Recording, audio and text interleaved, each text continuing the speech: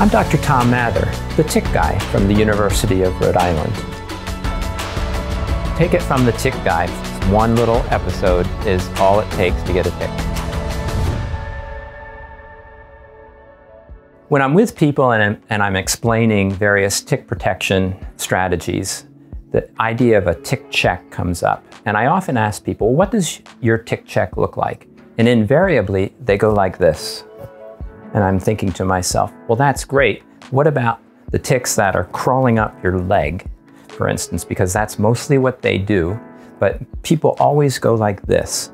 And so the most important thing to think about when you're doing a tick check is that you need to check the lower extremities first and then sort of move up. So what happens with ticks as they crawl up your leg, the first thing that they meet is sort of the back of your knee, and your clothing sort of binds up there. So they're not that aggressive, like climbing through the clothing, so they just stop. If you're wearing tight fitting underwear, for instance, they'll get to the edge of that and they can't go any further on your skin and they just stop and bite there.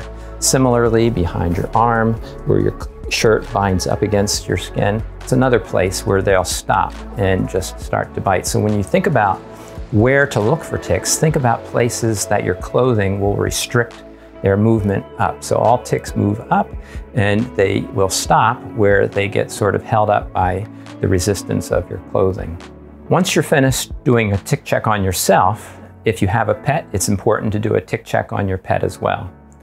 When ticks latch on to hosts, whether it's a person or a pet, they tend to move towards the head region. So the head region is often a place to check for ticks, especially on a pet. Ticks will also sort of climb up on their legs and often will end up in the axial regions of the dog or cat. And so it's good to check under the arms as well and at the base of the tail. These are all places where ticks will get hung up by either the fur or sort of a crease in the skin, but those are really important places to check when you're checking your pet for ticks.